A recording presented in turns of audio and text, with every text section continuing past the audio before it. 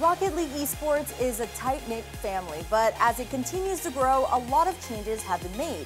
One of those changes is longtime community member and commentator Lawler, who announced he will no longer be on the desk. So to talk about these changes and what the future may hold, let's welcome Lawler to the show. Hey Adam, how you been?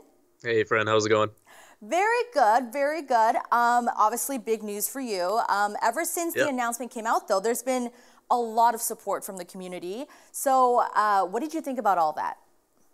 It was overwhelming, actually. I made the announcement like at a specific time to know that I would be away from home, my computer and phone would be off, like I could just be absent-minded about it and just enjoy what I was doing with friends and family. And when I came home, like it's kind of hard to put into words, the amount of support.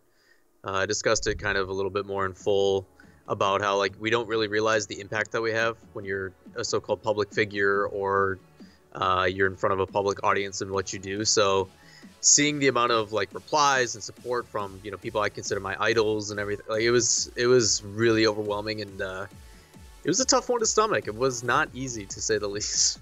I'm sure it was kind of bittersweet because, you have to accept that you're not going to be on any future broadcast, but at the same time, you got so much love. And just on that note, like I went through your Twitter and I read it all, and I think one surprise, I creeped a little bit, but honestly, I wanted to know what was, going on, and I saw one Richard Lewis tweeted out about you saying like, hire this guy, and I didn't even know you guys like knew each other in a sense. Like, what did it feel like to have support from big esports industry, like leaders in a sense?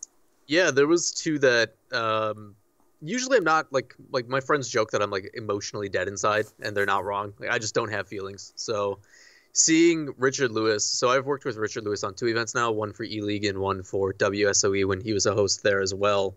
And he and I have gotten relatively close. He and I have a similar past.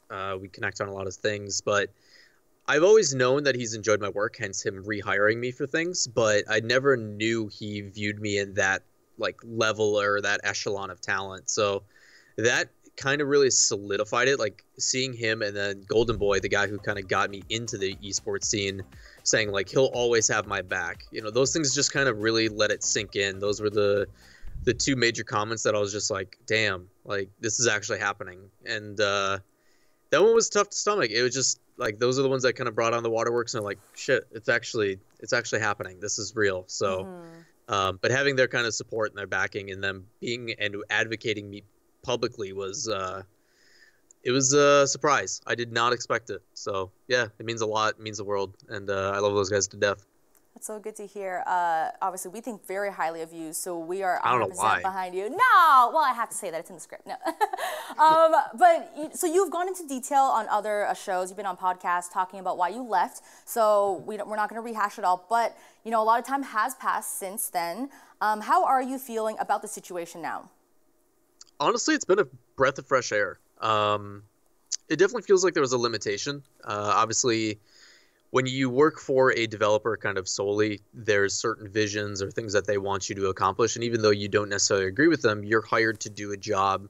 So you try to perform those to the best of your ability. And it's tough to kind of put what you want aside. And now that I have no restrictions on literally anything, I am freelance to the furthest degree, and being able to kind of pick and choose what I do and how I approach things, whether it be content creation or jobs that, I may get hired from thanks to my agency, there's a lot of things that you just have the ability to say no to, or just if you genuinely dislike something. Like I got asked to do a premiere broadcast event yesterday, actually, and I told him no, I didn't like the other guy that was working on it. Wow. And can be super blunt about like, I don't like this guy for these reasons. I don't agree with that. And if you respect me or think I'm that good of talent, you'll respect my decision. And they are, they're willing to accommodate moving forward. Like they are considering why I don't like that talent. We have a meeting about it. And these are things that I would always bite my tongue on in the past. I would just, keep my head down, do my job, and just to perform. And now that I'm in a place where I feel like I've solidified myself as broadcast talent, content creation is going well, I can actually pick and choose and be very vocal about things that I may not agree with, and people respect that opinion. So it's been an interesting change of pace. It's been very different, adapting to being able to be vocal but still respectful. And I don't think I'll ever get used to it, but it's been an interesting and welcoming change. The sentiment that you're sharing right now, working for a big league, working for a developer of a game that also controls the esports side of it, do you think this is like a common circumstance with other esports as well? Not necessarily.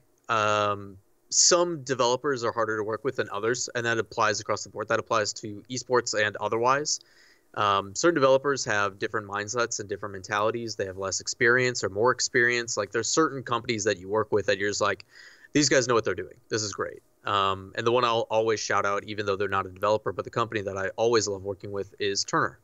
The guys that host E-League. They're professionals. They work in the TV space. They've been doing it for a very long time. And from start to finish, it is perfection, and nothing lives up to them when you work with them. Like they handle talent and everything like phenomenally, whether it be, just making sure things on time, itinerary, schedules.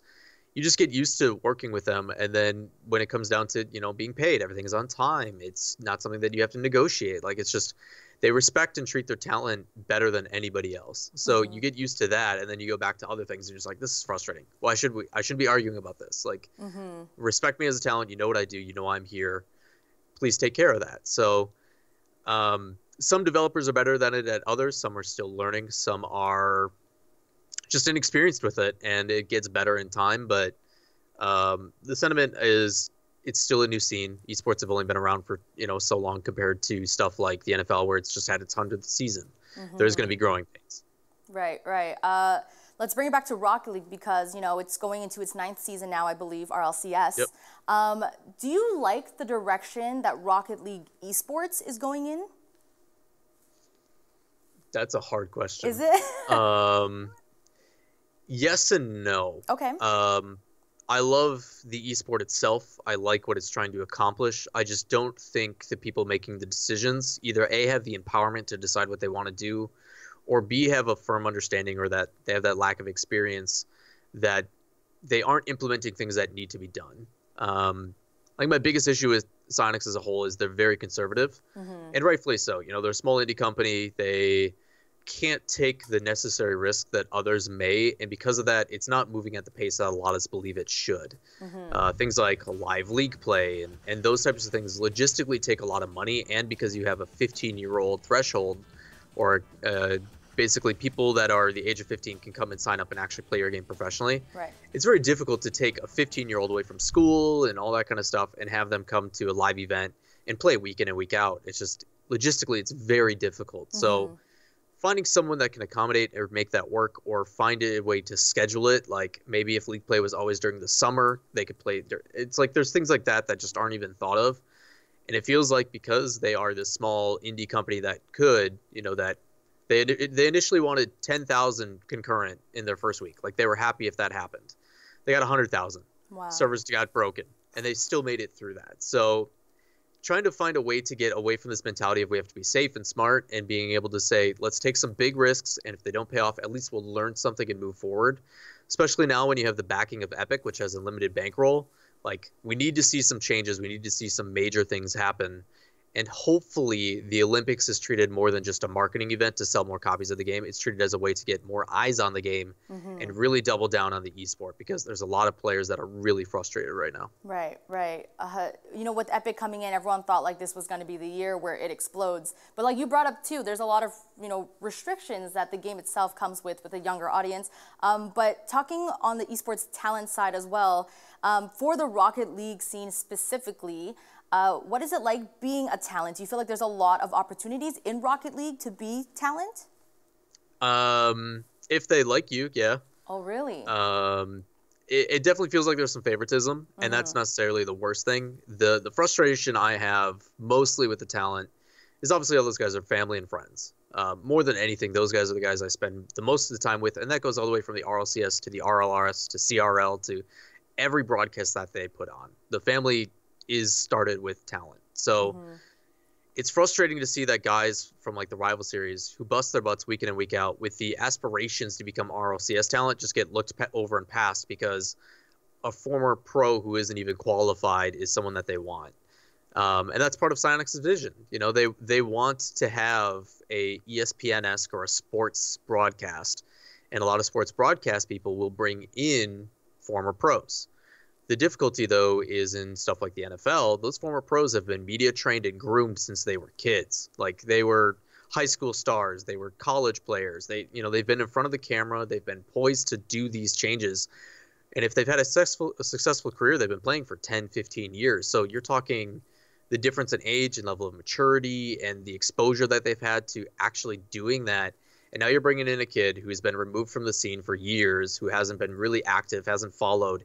And those are the guys you're giving the opportunity, even though you have community talent or guys that have been busting their butts week in and week out in the rival series, not even giving a chance. And it's like, that's just frustrating to see the guys that work so hard not even be considered, because you want a former pro who's not even qualified. Right. And then you see them on broadcast and they poo the bed, and it's like, man, what are you guys doing? I like how you said poo the bed, you know?